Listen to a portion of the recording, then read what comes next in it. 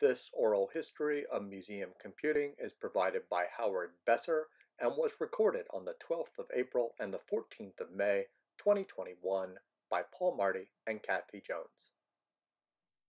I started working as a volunteer for Pacific Film Archive, part of the University Art Museum in Berkeley, in 1972. It's now called the Berkeley Art Museum Pacific Film Archive, is / Pacific Film Archive now. I was doing things around cataloging the collection, using computers to help catalog the collection. We got a grant from the National Endowment for the Arts specifically for cataloging our Japanese collection.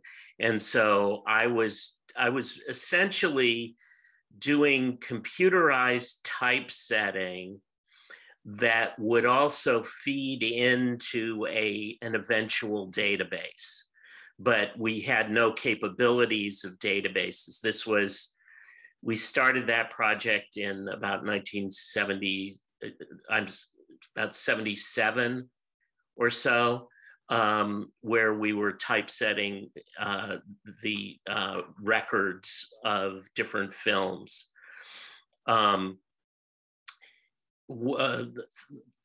Moving on from there, the administration of the museum saw how kind of sexy that typesetting was on that grant project, and the grant project was paying my salary at the time.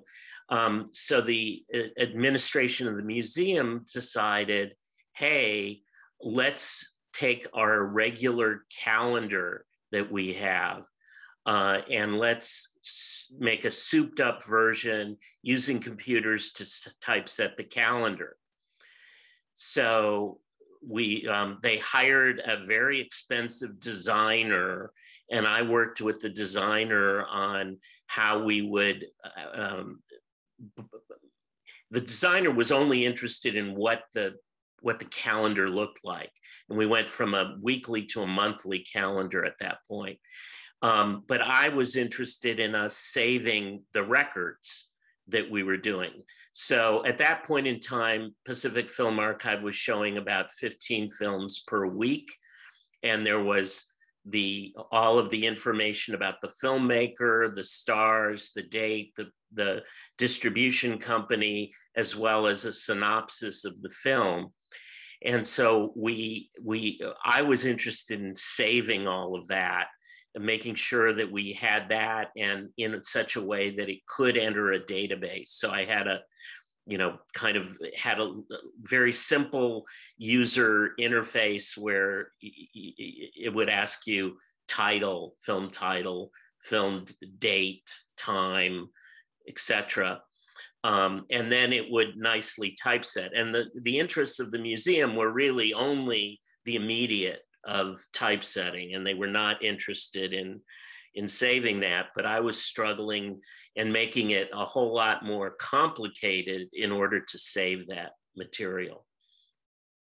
So I should also add that at this point, mid to late 70s, I also started getting involved or at least tracking what was being done in similar institutions. So the closest in terms of structure to ours was MoMA.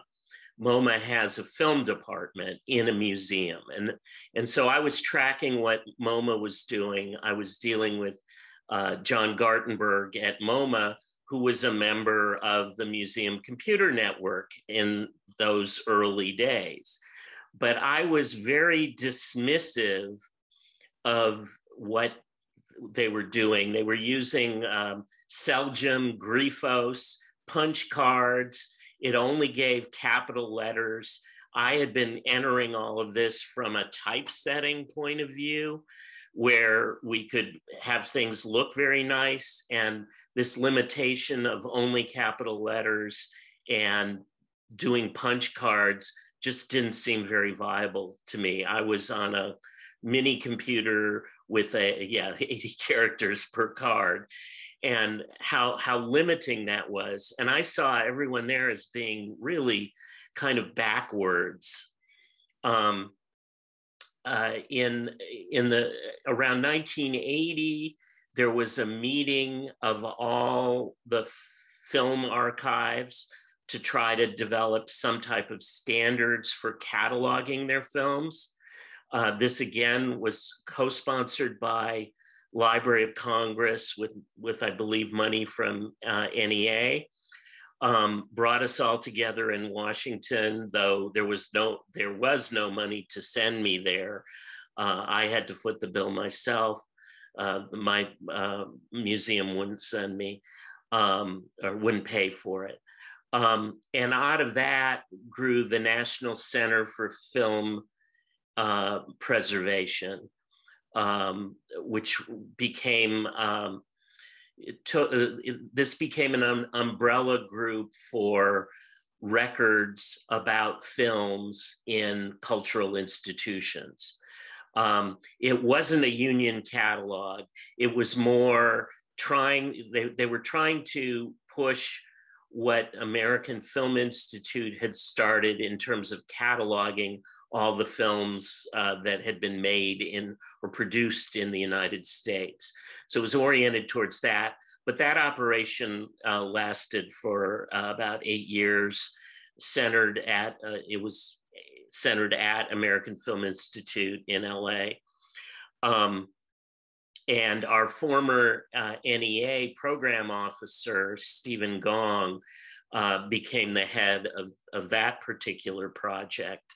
And I've interacted with him many, many times over the years on different projects. We did a project last year. In fact, he's now head of the Center for Asian American Media, that is the producer of the Asian Americans series on PBS right now, screening these days.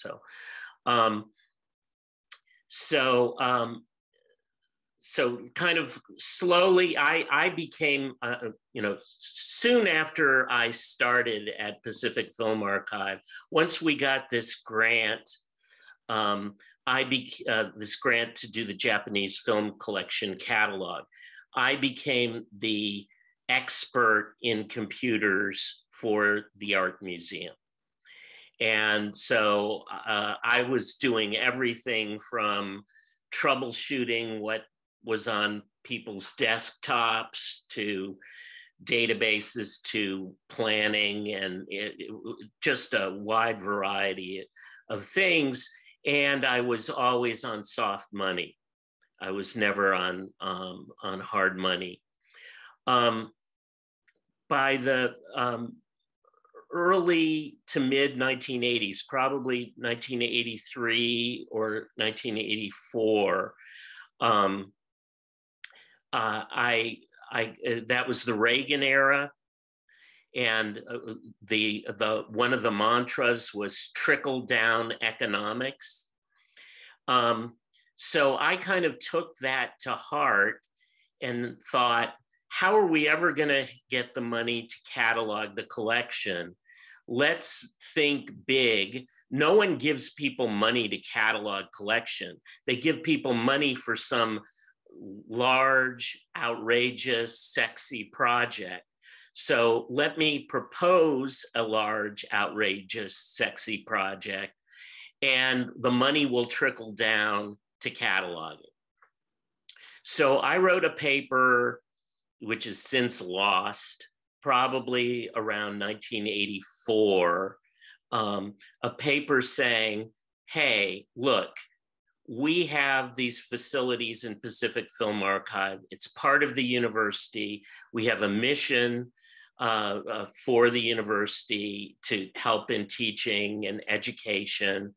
Well, we have a tremendous program bringing directors to show the premieres of their films.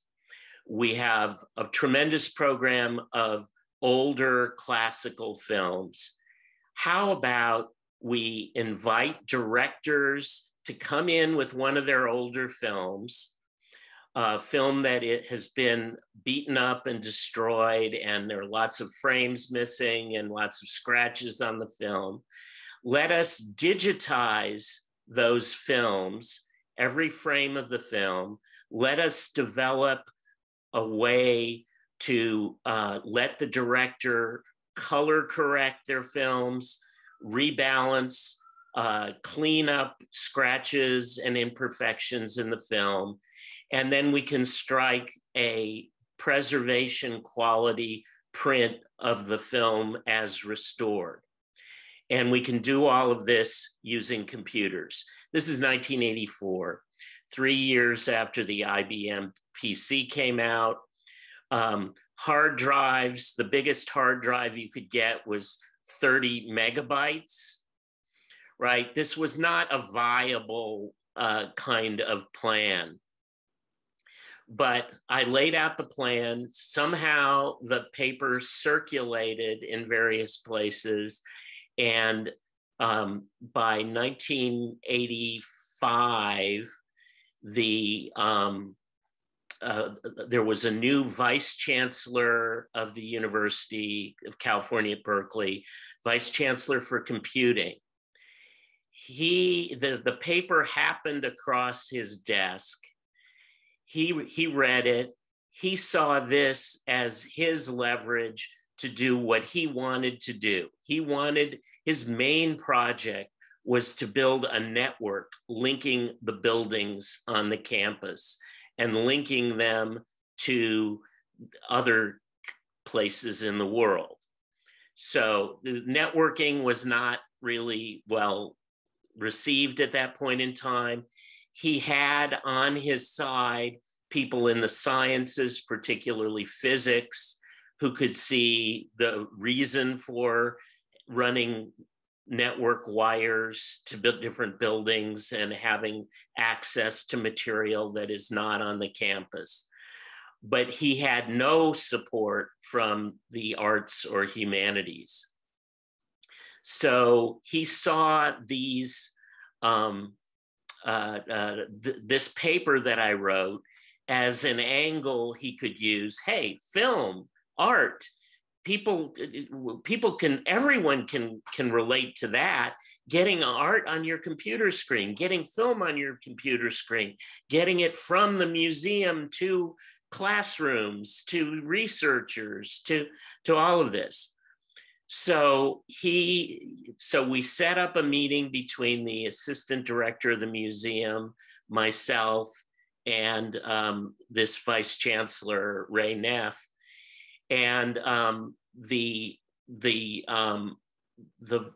assistant director of the museum was a guy who really worked angles, and he was insistent that my office stay at the museum.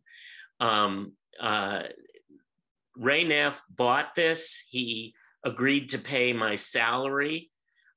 He assigned 2 computer programmers to this project, and he tried to lump our project together with another project in the geography department that was looking at images, geospatial images, and a project in the architecture department that was essentially taking their architecture slide library and converting it to digital.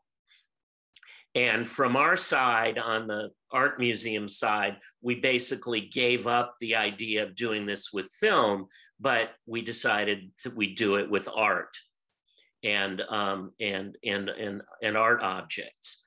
So we worked on this really hard, 1985. We developed a system, a prototype system, where you could do a query across a network using simple text fields, do a query and get an image that would show up on your screen. And then we had to build in things like zooming on the image and other things. We had to design it as client server. And the problem with client server is who's going to install a client on their machine. So we used the only kind of client that was available at the time that would run on a Windows environment or PC environment, an Apple Macintosh environment, or a Unix environment, and that was X Windows. So you should think of X Windows as being like a web browser is today. It's something that you have to have on your machine in order to view something remotely, and everyone has to have one, or they can't do it. So in the spring of 1986, both the American Library Association and the American Association of Museums had their annual meetings in San Francisco. We rented a booth for both of those. We did all our development work on Sun Microsystems mini computers or very ultra high-end workstations. We did all of that, and so they had been donating us equipment, and they rented our booths at both AAM and ALA conferences, and it was a huge hit. Most people at that point in time had never seen a high-resolution image on a computer before, on a computer screen, and certainly not on these Sun workstations that were about 1,500 pixels across, rather than, at that point, most computer images were like Pac-Man style, or like the early Mario Brothers, very blocky, you couldn't see any detail. We were showing art images that were really pristine and looked like a photograph. And it just became this huge hit. Let me backtrack a little bit and tell a little anecdote. As we started into the project, at that point in time, there were no scanners. The closest thing you could get to a scanner was like a densometer, measuring kind of tools for taking images. So the very first image I scanned was of an oil painting about 8 by 10 inches in a frame. I brought it down to digital equipment company office in Palo Alto, and they had just bought a scanner from a company called Iconics that was later bought by Kodak, where a digital camera was mounted on a copy stand, and then you had to have lights at 45-degree angles, and it would essentially scan what was on the platform underneath. But at this point, these were so primitive that you could not see what you were scanning. You could not see what the camera was seeing. So what you had to do was scan, FTP that file to another computer that has display software, and then see what you got. So what we had to work out was we would put pencils down on the surface, take an image, FTP it, look at it, and see, oh, we need to move that pencil in a little bit, or we need to move that pencil out a little bit. And so we figured all that out. We got it to the right dimensions so that it could be right. And we then took our final scan. The big problem, what turned out to be something that almost made me give up the whole thing was I had a darkroom thermometer with me. Darkroom thermometers go to about 110 degrees. I put the darkroom thermometer next to the painting, and the scan took about 1 hour. The scan took about 50 some minutes. And at the end of that scan, the thermometer had gone off the end of the 110 degrees. So, I was really upset. I was thinking, what's the temperature at which the oil in oil painting dissolves? At what point does it turn liquid? Luckily, very purposefully, this was a lesser piece in our collection, but from a conservation standpoint, this was not going to work.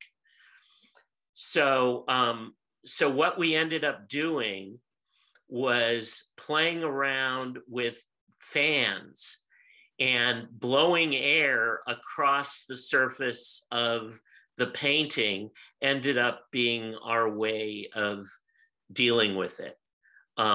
We still had the problem from looking back on it as someone who has since been very involved with conservation and preservation, this was not a good idea. So we solved the heat problem with fans, but that didn't solve the light problem. This was exposing that painting to a lot of light for 50 some minutes. So that was really hellish. But just thinking of how we had to deal with computers and scanning before there were scanners is kind of astounding, the difficulties that we had, because it's kind of like early word processors where you would put in like word star, you put in bracket B, word, bold-faced word, end bracket B, and you can't really see it the way it's designed to be. That's what we were. Yeah, Control K, Control C. That way, it was such a delay between when we took a scan and when we could see it, and it took so long for the scan that's harmful for the material. So, but luckily, over the course of the next year or so, we had real scanners. They were still relatively primitive. They were low resolution scanners. Most of them were like the Targa board, which basically used a video camera and video technology, but could be very quick. But it was limited to your video aspect ratio of 640 by 480 aspect ratio. So you couldn't get a very detailed scan. Anyway, we never got around to doing this really sexy thing with moving images, but this became, just a big hit. At some point in maybe 88, late 88 or early 89, the New York Times came out, interviewed me, and did the cover story for the Sunday art section on what we were doing. So it ended up being, this really incredible, though very difficult project that was really way, way, way ahead of its time. This is 1980s. This is before the web. The first web browser was 1983, and we were doing this in 86, was kind of the big debut of our system. So But there was no support on the Berkeley campus for continuing this. It turned out that the assistant vice chancellor who was heading this project had been cooking the books. He had me. The first version of this we did ourselves. The second version we hired an outside contractor to work on it. He had me being paid by the outside contractor to kind of hide my salary. And he ended up with a multi-million-dollar deficit, and that he had been hiding. And when he was finally caught, he was fired. And I got caught up in all of that. I had to have people testify on my behalf that that I really was a university employee, because they fired the outside contractor and they were trying to save money. And so the whole thing just fell apart when he left. But what remained were serious basic research and development work on all of this. Paul, what? I was just going to jump in and say, I just posted it in the chat, the link to the 1988 New York Times piece that you were just thinking about. And I don't know if I've ever seen this before, Howard, but what I love about this piece is that in this piece, you have an editor at the New Criterion, an art critic, saying that digital reproductions of art is another way to defraud the public, who's the counterpoint in their article to your argument that this is a democratization and helping more people gain access to art. And isn't it wonderful to see that argument was going on in the New York Times back in the 1980s? Well, yeah, that's pretty amazing. But one thing I should add is the reason I got into all of this stuff was kind of my head going in two different directions. One direction was, hey, this is great, and think of all the wonderful things we can do. And the other was, well, there's a downside to all of this as well. And that was, I have a piece in probably 1988 or 89 called The Changing Museum, where it's kind of a little bit of taking Walter Benjamin's work of art in the age of mechanical reproduction and putting that into the age of digital reproduction. What is the role? And I talk about how it's democratizing, but it also is something that removes the aura of the original, and there's something about the original.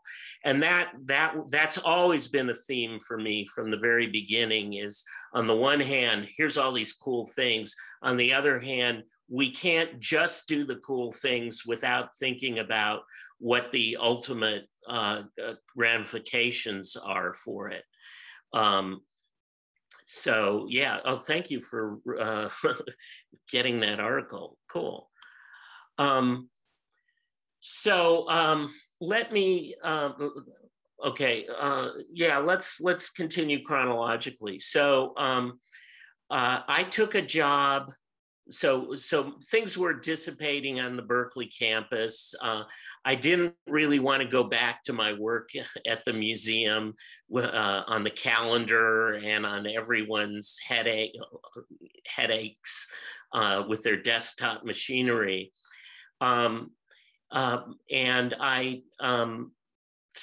through a lot of public speaking and talking about this project in various places, I ended up getting to know both David Behrman and Tony Behrman. Tony was David's wife at the time, and she was dean of the library school at University of Pittsburgh. And she very heavily recruited me to be a faculty member there. I finally decided, yes, I'm going to do this, but much more to be able to work with David than to be able to work with Tony. And David, as you know, had founded something called Archives and Museum Informatics. And he was a leading figure at the time and later founder of Museums in the Web and other such things. So I moved to Pittsburgh and taught there for 3 years. My closest colleague, my first 2 years there, was a woman named Carla Hayden, who has since become the Librarian of Congress, which many things in my life that seem, kind of innocuous end up being very important later on.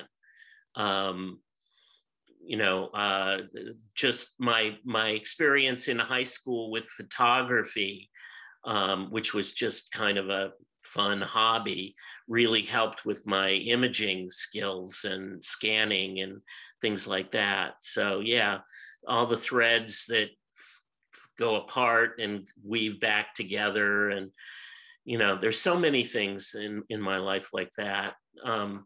So I worked with David. I taught in Tony's program for 3 years, continued doing work like this, but I was always clear to them that 3 years were it. And when it came to the end of the second year, faculty kept on telling me, hey, if you ever want to be a professor, you have to stay here and stay here till you get tenure. And I said, that's not me. That's not, I moved to Pittsburgh to work with David. I got that work done. It was kind of the ending up, and I don't care. So maybe I'll never be a professor. I don't care. So I started kind of looking at things that I might do post University of Pittsburgh, and completely out of the blue came a recruitment, a set of recruiters for the Canadian Centre for Architecture. The Canadian Centre for Architecture is one of the few private museums in Canada, run at that time in a very autocratic manner by the richest woman in Canada, Phyllis Lambert, an heir to the Seagram's fortune. And it's a very prestigious museum. It had worked on many standardization projects prior to this, many standardization projects with the Getty and with the Canadian Research Institute, Canadian Conservation Institute, and others. And it was a very, very prestigious museum. So they started recruiting me in 1991.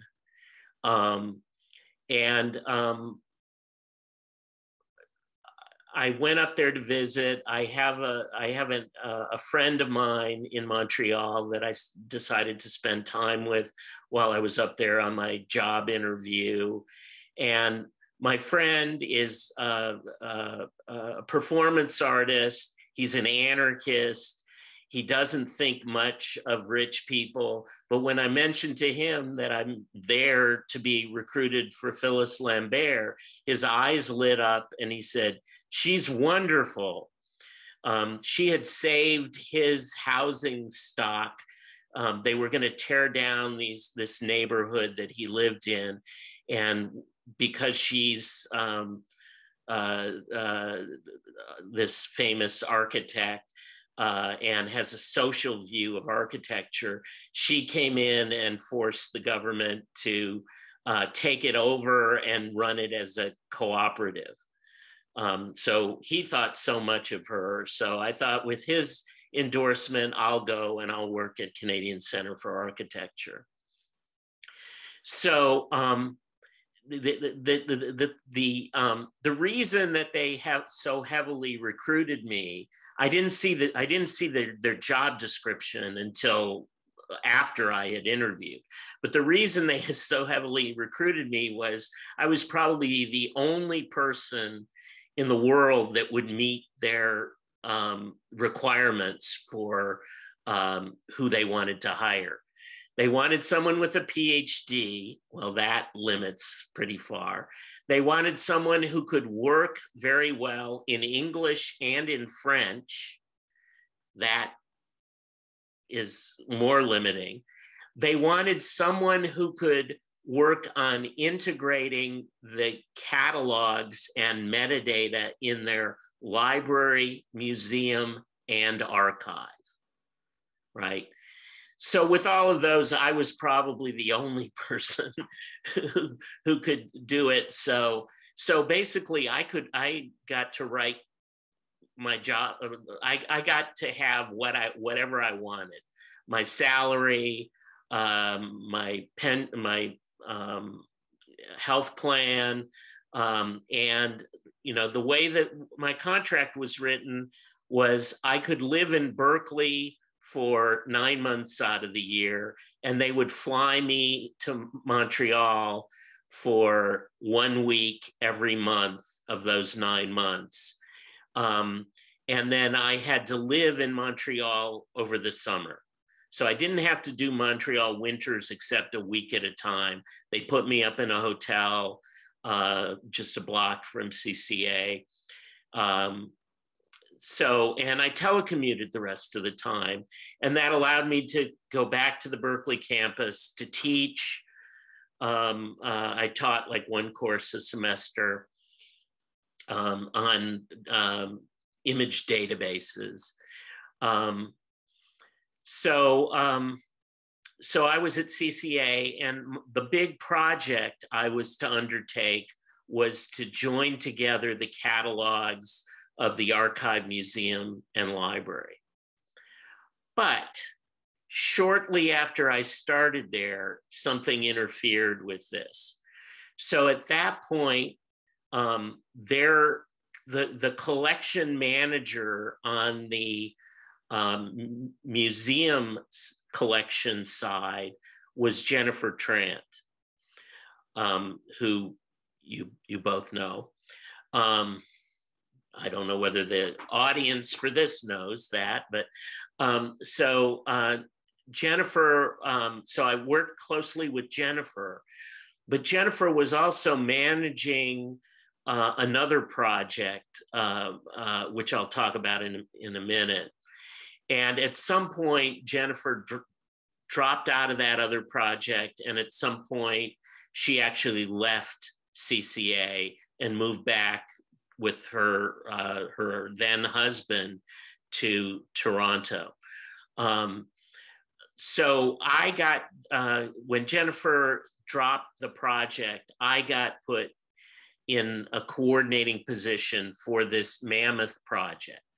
So here's where I've got like a long, long description. Okay, you ready for this? Okay.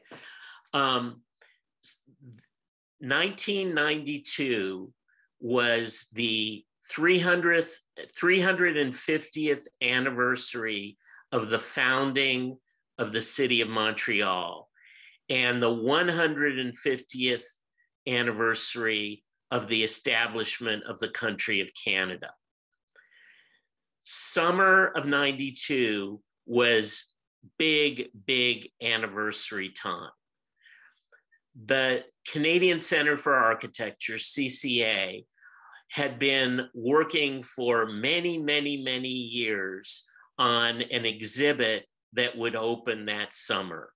The exhibit was called Opening the Gates of 18th Century Montreal.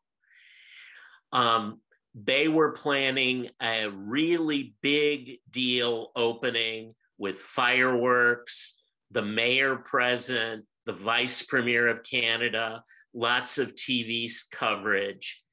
And the centerpiece of this exhibit were a set of videos of the three-dimensional models of the city of Montreal across the 18th century, and a kiosk with a user interface that allowed people to wander around different areas in a 3D model. So the exhibit was trying, among other things, to answer the question, why in the course of the 18th century did Montreal go from a francophone control to anglophone control? And one of the things that we could do visually was to actually show what was happening in that transition. So we could with the visualizations, we could show how over time, the beginning, the French were fur trappers, the British were commercial interests. What we saw was that it was a walled city with, I don't know, 20 gates or so around the city. And what happened was that the Anglophones bought up the property around the gates. And so they were buying the furs as soon as the French came back with the furs. And so they became more powerful as their center of power around the gates and around the transactions that were happening. So we could actually show that visually. So the exhibit included 3-minute videos of 3-dimensional flyovers showing buildings colored in different colors for the French versus the British and how that changed over time. The fires, the fortifications, all of these were in those 3-dimensional flyovers. Perhaps the most challenging part of this exhibit was this interactive touchscreen kiosk that had 3 modes for each of the neighborhood, each of 3 different neighborhoods. We just implemented it in 3 different neighborhoods. One mode was the plan mode, where the different type of use of each building could be color coded. Was it commercial use? Was it production, service, institutional use, things like that? So you could look at periods of 20-year intervals. If you see at the bottom, okay, so first, if you look at this, it says it's the neighborhood is Place d'Armes, and we have this implemented at intervals of 1693, 1725, 1745, 1785. So you can look at any interval, and then you can see what the land use was for the different pieces of land. And then you could touch the screen and it would pop up a menu, it would pop up a window. It would fork a procedure to the database, and it would return the name of the owner, the type of use it was, and whether it was Francophone or Anglophone. So you could touch anywhere and it would just pop this up. So you could look at, you had 2 modes to look at it. You could look at it in terms of what is the land use, and you could look at it in terms of what is the language of this.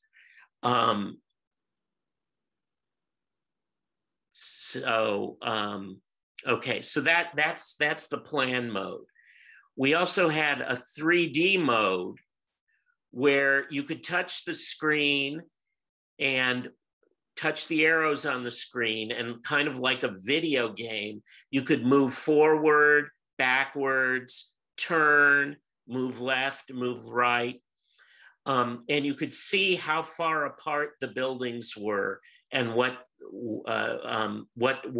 the spatial relationships look like.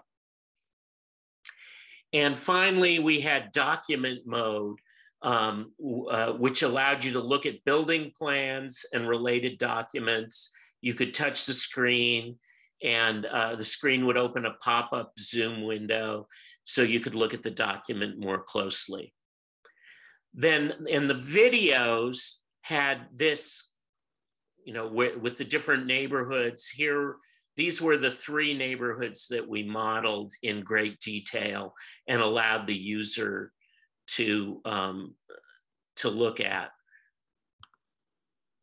Can you remind me what year this is when you're doing these video flyovers? This is 1992, summer of 1992. September 1992.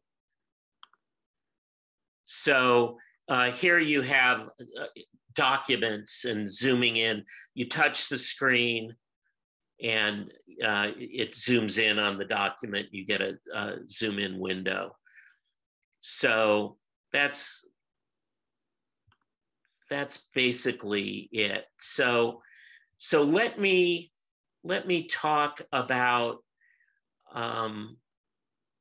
the background to all of this, because I think that's really interesting, and it's part of what Paul's been talking about getting to the behind the scenes work. The information gathering for this included 15 to 20 years of pouring through church records of birth and death, building records, property registration, planning documents, architectural drawings, all kinds of things. That there was 15 to 20 years of work that went into building 3 different databases to contain this information.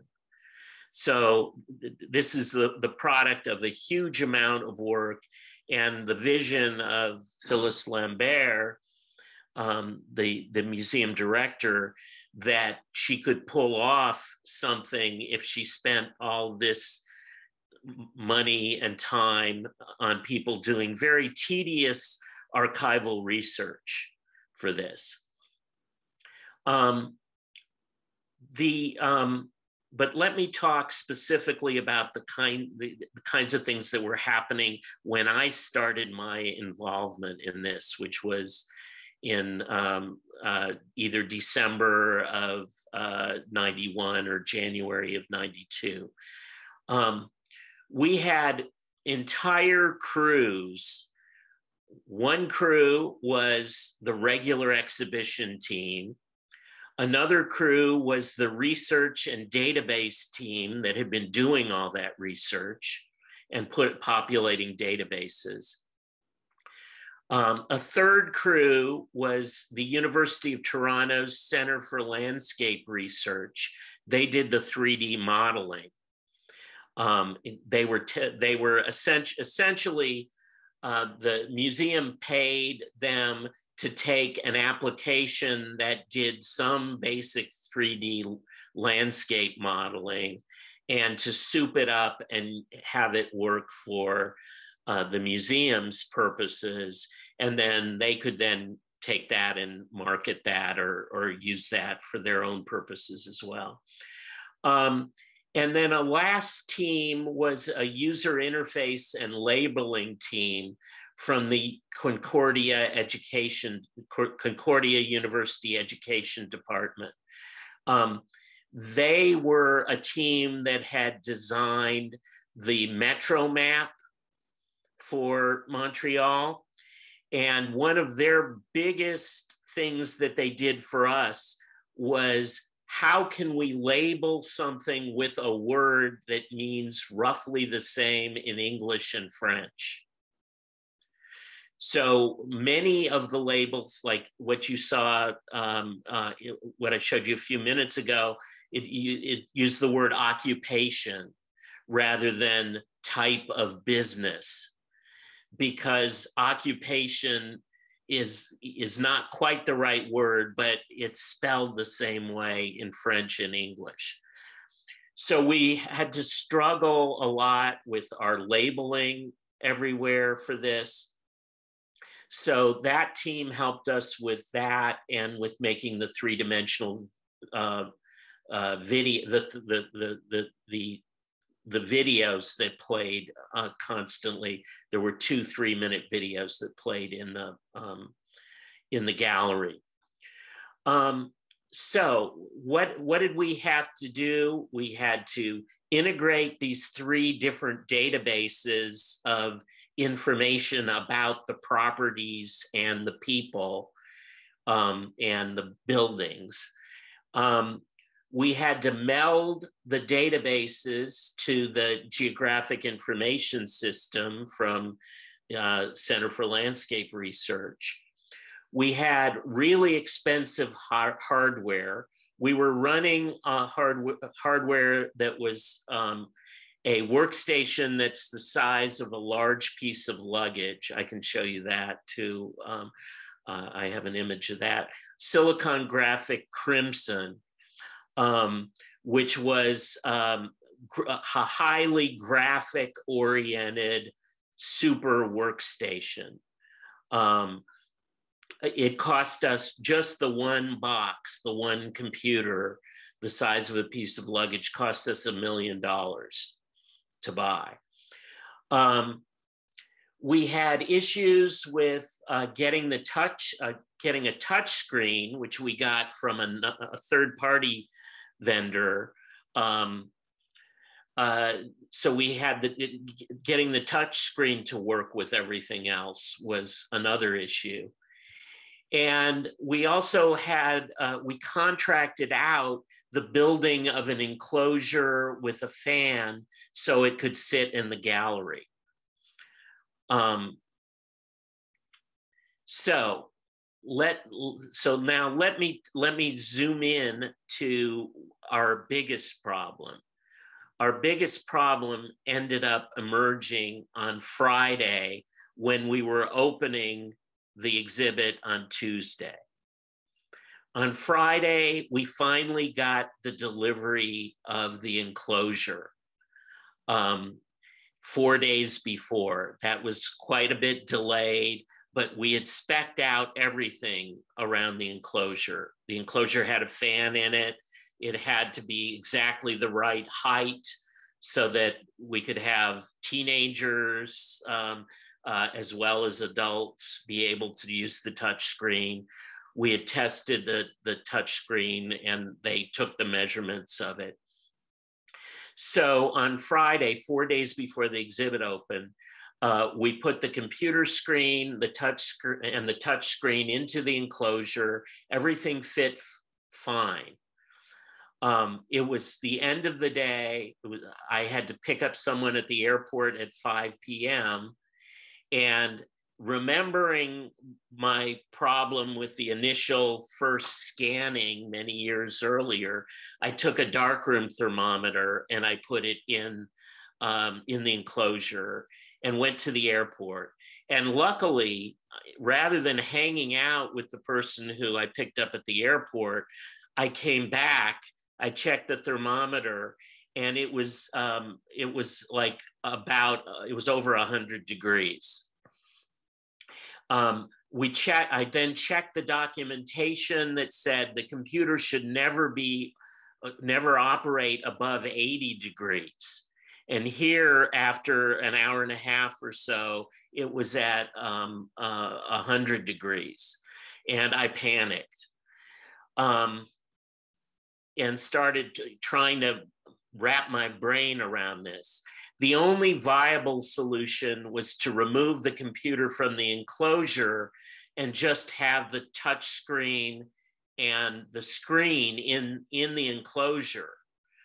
But we couldn't put a $1 million computer in an open gallery, right?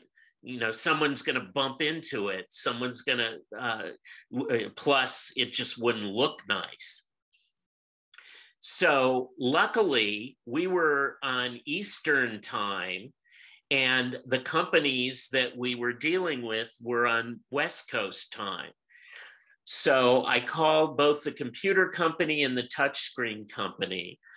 And even though it was after 6 our time, they were still people there. I asked how long the wires could be between the computer and the screen and the computer and the touch screen. And of course, they couldn't give me a definitive answer because no one had ever asked that before. But they said it was probably something like 10 to 20 feet. So I found some extra cables and tried, even though I had the touch screen and the computer next to each other, I rolled out cables, about 20 feet of daisy chaining cables together, and tried some experiments. And it was by 10 feet or 15 feet, it was already starting to not work. So then I had to go and work with other people in panic mode. We got floor plans for the building and discovered the only possible place to put the computer was in someone's office directly below the gallery. On this Friday evening, we had to get lots of people involved. Yes, we had to drill. We had to get lots of people involved. The director, the assistant directors of the museum, maintenance people, exhibition people, conservators, and even the person in whose office we planned to put the computer. We ordered drilling through the concrete over the weekend, had to have staff there to supervise, obviously. We special ordered single long cables so we weren't daisy chaining these cables, so that we might get longer distance between the screen and the computer. And we finally did it. It was okay, but we had another problem, booting the computer, because the screen, it booted with a touch screen. You had to click on things in order to get it to start.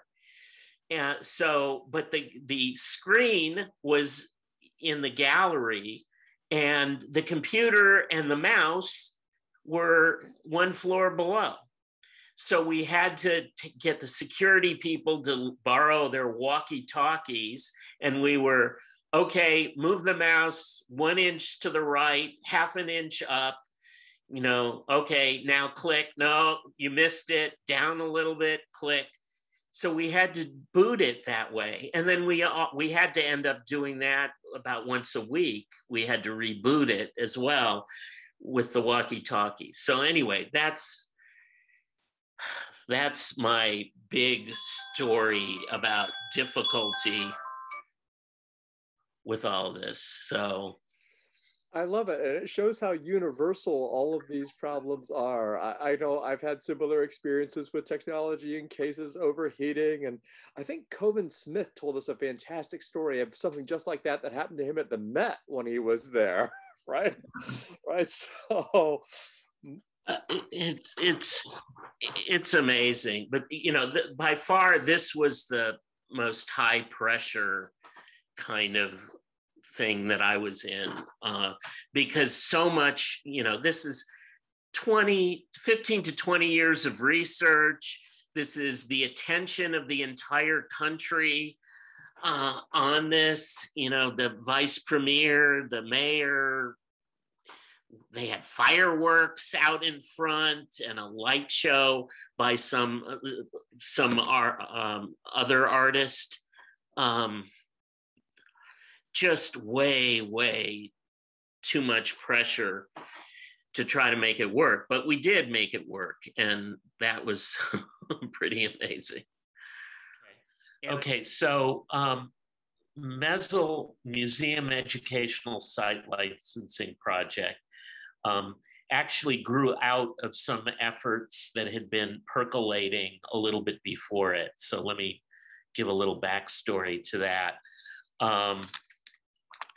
Jeff Samuels was a kind of an entrepreneur who was a good friend of uh, uh, Carl. Forget Carl's last name. He ran Muse Film and Television. Um, and he had been director of exhibits for the Met. He had been a museum director, and he formed this company called Muse Television to make videos for museums to be showing in the galleries, essentially. Carl Katz, yes, that's right. Did you know that, or did you look it up? Yeah.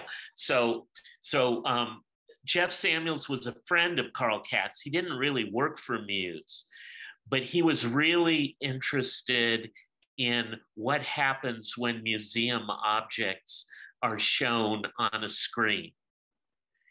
And so he contacted me because of the project I'd been doing at Berkeley. So I probably first communicated with him in around 91 or 92. And he wanted to do all kinds of things. So what he did accomplish, which kind of started leading towards Mezzel, was he used Carl's clout to get a bunch of art museum directors to come to a kind of a focus group. It wasn't as formal as a focus group, but to come to a meeting in New York City where they could show museum images on the screen. I supplied the images, he got a workstation, and these museum directors were kind of astounded at what it's like, because they'd read about it or heard it, but the quality of the image was striking to them.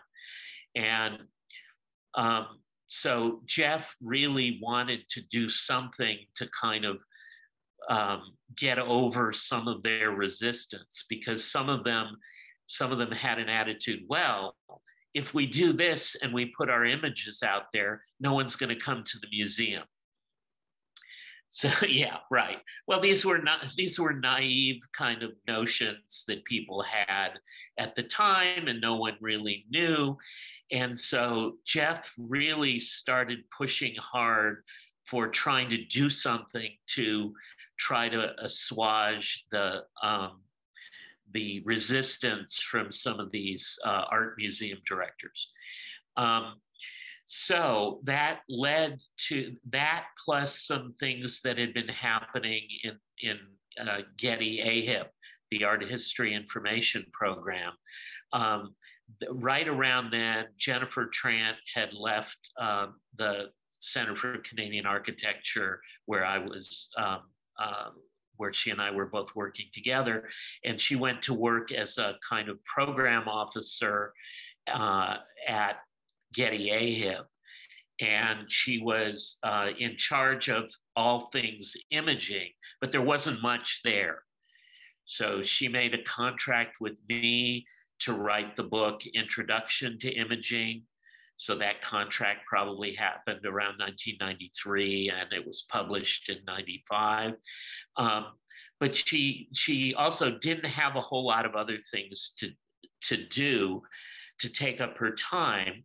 So I think some influence. The other influential thing was that what was happening at AHIP then was Michael Esther left to form Luna Imaging with Getty money for support.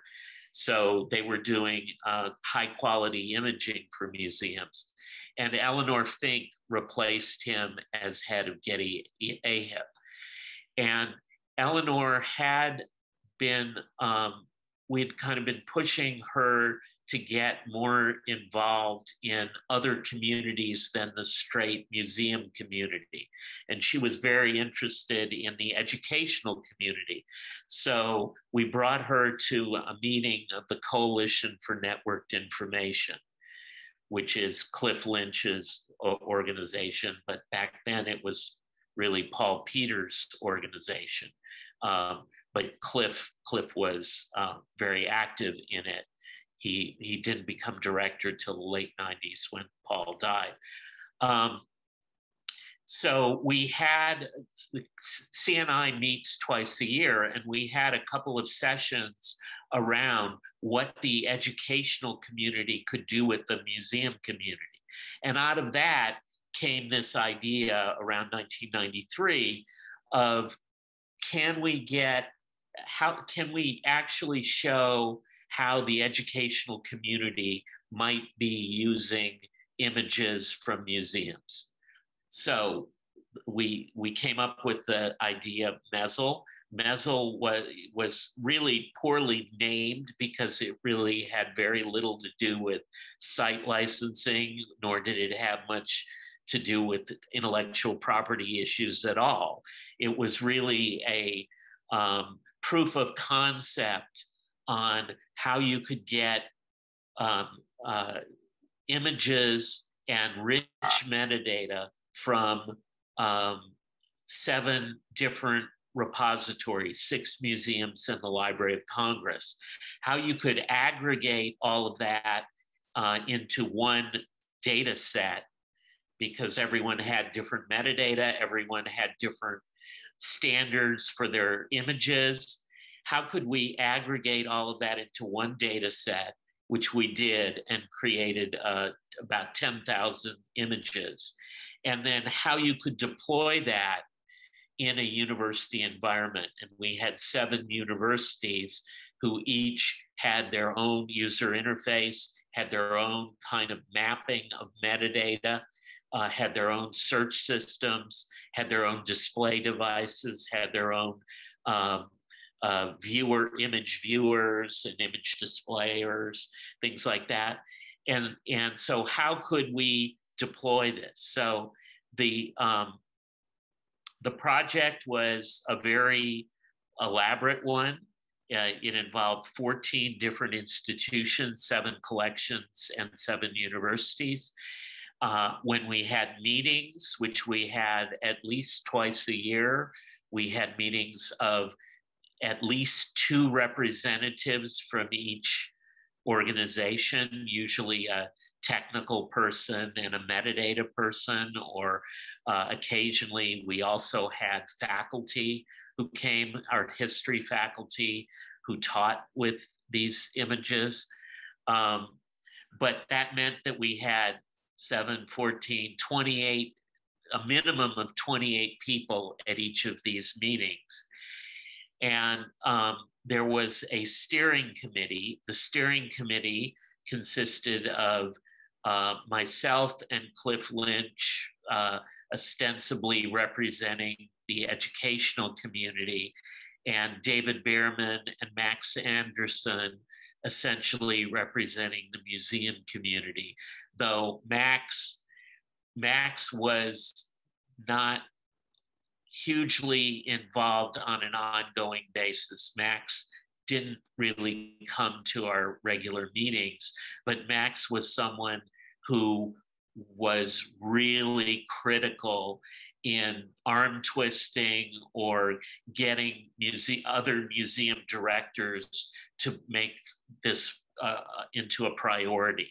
So he wasn't involved in the actual ongoing management administration functions, but he was really critical at certain points, intervening and trying to make things happen. So we put out a call for papers. I've actually gone back and looked at dates, and I had to look at I gave my papers regarding Mesel, so I think 17 boxes of papers to the Getty Research Institute. So I had to look at the finding aid this morning to get some dates. So in 1994, early 1994, we put out a call for proposals for museums or universities that were interested. And we also, of course, did a lot of word of mouth. And then later in 94, we met in one of the Disney hotels in Orlando, where the 4 of us on the management committee, plus Jeff Samuels, plus Jennifer Trant, representing the Getty and who were funding this. We all met to go over proposals from like 20 or 25 museums and the same number of universities, and we met to decide who we would choose. And actually, Max's role really came out there, because at one point we were looking at the application for the Houston Museum of Fine Art, and we were really concerned about something in their application. So he went to the phone, called his office, got someone to look in his Rolodex, and he called the director of that museum and asked him and kind of pressured him into making sure that they could indeed perform what we were expecting them to perform. So that's just a sample of kind of how Max really worked on this, but he wasn't involved in the kind of day-to-day stuff. So Mezzel went on from about 1994 to about 1998. In 1995, we did an application to the Mellon Foundation. And at that point, the Mellon Foundation was dominated by economists. The head was an economist. Most of the program officers were economists. And so when we started talking to them about funding a study of Mezzel, they were interested in not so much in how would a future use of this material be, how would some future infrastructure for distributing museum images and rich metadata to universities or even the public. They weren't as interested in the mechanistic parts of that as they were interested in a business model to make it work, or how much it would cost to do. They were more interested in those things, and that was a constant tension between the team. Back up. Mellon gave us money, gave us a healthy sum of money to evaluate Mezzel with an eye towards putting something like that into place. But they were constantly pushing us to focus on cost, and we were more interested in the mechanistic part of that. And so I had a team. The Mezzel money came to me at Berkeley. I was at Berkeley at that point. Came to me at Berkeley, and I hired a whole team of people. I hired a postdoc full time, and 3 20-hour-a-week students for a couple of years to work on this. And we came out with an evaluation that of the cost and use of digital images online, which is still up somewhere available on the web. And that became a planning model for Mellon's eventual service that they created called Art Store. But in the meantime, towards the end of Mezzel, before it broke up, the agreement was that it would last till 1998. And everyone, when we got to about 1996 or 1997, everyone was worried about what was going to happen in 1998 when the contracts were up, and would all the museums continue to let these universities use them? Would they want to charge for them? What would happen? And at that point, about 97, I would say, David Behrman started working on what became Amico and plotting out how Amico would work. So the core for Amico came from the museum side of Mezzel, and there was no involvement from the university participants at Mesel. They were just it was David's belief that the only way to try to make it work was for museums to make decisions totally on their own and kind of hope that the universities would go along with paying for it. He thought it was going to be too difficult if the universities got involved on the early stage, because he was very afraid that even though the 6 museums and Library of Congress that contributed to Mesel, or that were participants in Mesel, even though all of those people were on board with something like Amico, he didn't think that it would grow. He didn't think that they could convince other museums unless they had conversations and decision-making totally on the museum side. One of the interesting things that we found as we were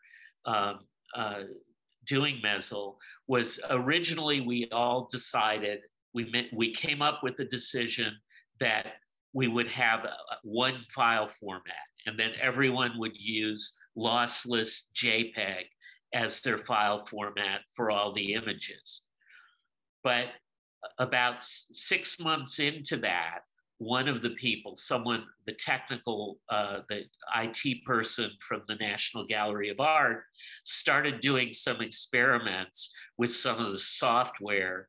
There was not much software available for scanning or anything back then, not much hardware or software. He did an experiment where he did he saved a file in lossless JPEG, or converted a file into lossless JPEG, and then compared that to the original file. And he found that it was lossy, so that this, I don't remember who the software was, but this was the main software that people were using to create lossless JPEG, was lying about what it was really creating. It was not creating lossless JPEG. So there were lots of little things like that we discovered. All of this was early on. Another thing that we discovered, so the project started in 1994. The first web browser was released in May of 1993. So it was not clear that the web would be this universal interface for people. It wasn't clear at the time that we started that would happen. And so a couple of the universities started out to deploy things not on a web browser. And one of those universities switched to a web browser like a year later and had to re-architect everything. But the only university that stayed with a non-web browser approach was the University of Maryland, and they continued, and I think they converted to a web browser probably around 1998, near the end of the project. So the project allowed us to look at a whole lot of different things, look at crosswalks in terms of, we created our own data dictionary and a set of fields that were wider than a core. You know, it was much wider than, Dublin Core was, first meeting of Dublin Core and the creation of Dublin Core was March of 95. So we were starting before Dublin Core started, but we had the advantage of all the great vocabulary work that the Getty had done in like the cataloging description of works of art and architecture thesaurus. A lot of those we had the advantage, as well as some work that had gone on in CDOC and other international groups. So we created a data dictionary and a set of, I think it was maybe 30 fields, something like that. And each university had, or I'm sorry, each museum had to map their metadata into those fields. And then what was really interesting was how the universities then mapped those 30 some fields to queries for that their users would make, because most of them had simple queries and complex queries. Now, this is before Google. This is not, this is a world where today's world, we expect that a query is typing in text into a little box and you just type in a few words and that's a query. That wasn't clearly widespread. People didn't really think that people would do that back then. We had these elaborate query systems with pull down menus, like artist equals, you pull down a list of artists, or you have a pull down menu with a list of the artists, or you type in a field artist name, or you type in another field the title, or things like that. So everyone had different user interfaces and everyone mapped their metadata fields differently. So you might have, they may have expectations of 2 or 3 different fields coming up when you have, something, you might be combining things like prints and photographs, or some things like that. Those fields might be mapped together. And so what it meant, and I did a paper on this called something like, if the data is the same, why do I get different answers, or something like that? Where I could go to different, the same 10,000 images in each university. I could do a query at one university and get one set of hits, and do a query at another university and get a completely different set of hits. And that was totally because of how the universities mapped some of the 30 fields into something. Yeah, the museum's data is the same. Why does this look different? Yeah. Just talking about other things, Getty AHIP continued to really kind of lead the way in standards for the art world and in trying to make things happen. Again, I think Eleanor Fink had a real good vision of where things were headed, and deployed Getty money to do some very important things. So after my Intro to Imaging book was wildly popular, she commissioned an introduction to metadata and then a series of other introduction to books that I think had a lot of impact on growing the field of people involved in trying to deploy museum type collections or art historical type collections to a wider environment, and both to museums and to universities and to the public in general. So I think I think Getty AHIP really had just a critical role in doing this. Yeah. No, they did so many things that really moved the field ahead, and it was really a shame that how things, they changed the name from the Getty Art History Information Program to the Getty Information Institute, and then maybe a couple of years after that, they folded it and moved the vocabulary areas into the Getty Research Institute. But I was on contract for the Getty to write the book Intro to Imaging for a couple of years. And then I was on contract to them periodically for smaller projects after that. Um, we did a project in 1998 that's worth mentioning. It was co-sponsored by the Getty Conservation Institute and the Getty Information Institute. It was called Time and Bits: Managing Digital Continuity.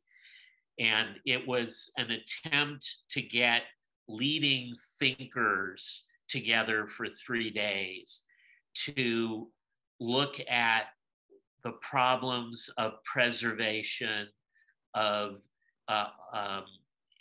art historical works over time.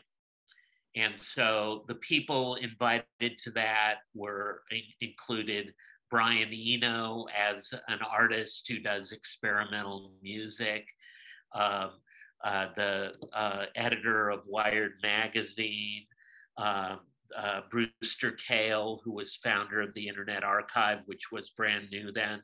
He actually brought it in to show us, showed us the machine. It was a small machine. This was like a year and a half after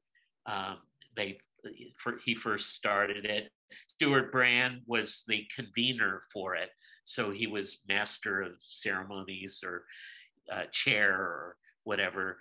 So it was an interesting group of people. Jaron Lanier, really interesting group of people, but the technology people were focused kind of in the wrong area of digital preservation. They were looking at trying to inscribe something in titanium that will last for a long time. So that the end results that everyone could agree on were very limited, but the discussions over those 3 days were really interesting. The first 2.5 days were discussions just amongst the group of about 14 people.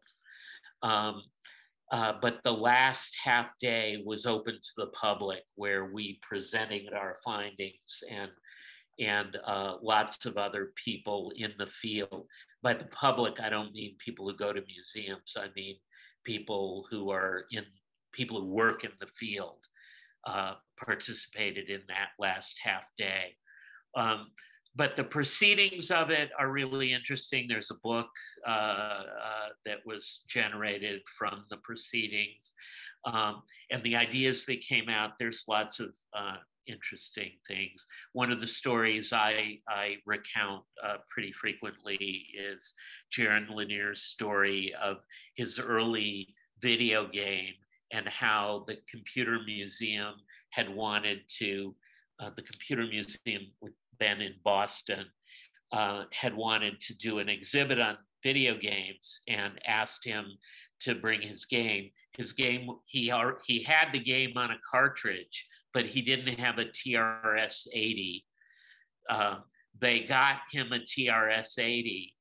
They managed to find that.